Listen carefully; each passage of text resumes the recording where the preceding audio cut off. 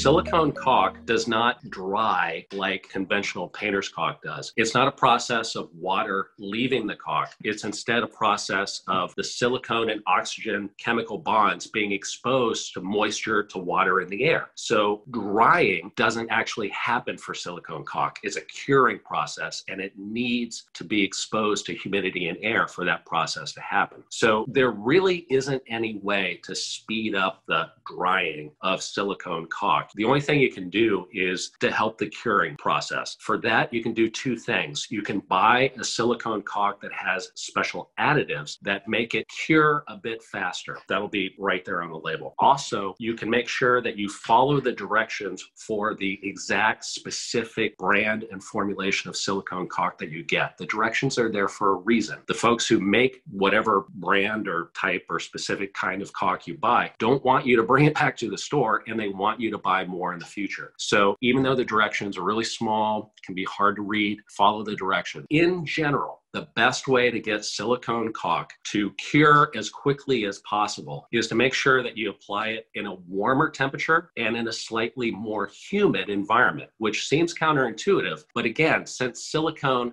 cures through exposure to humidity in the air, you don't want to put a fan on it. You don't want to run the air conditioner. You don't want to have the air be too dry, and you also don't want the air to be too cold. Probably an ideal environment would be 75 to 80 degrees on a summer day. That might be a little bit uncomfortable, so most silicone caulk formulations are formulated to cure as quickly as they can at around room temperature with normal humidity. But don't put a fan on it. Certainly don't put something like a hairdryer on it, because that will just impede the curing process, and especially with a hairdryer, it might melt it, which then makes you very sad.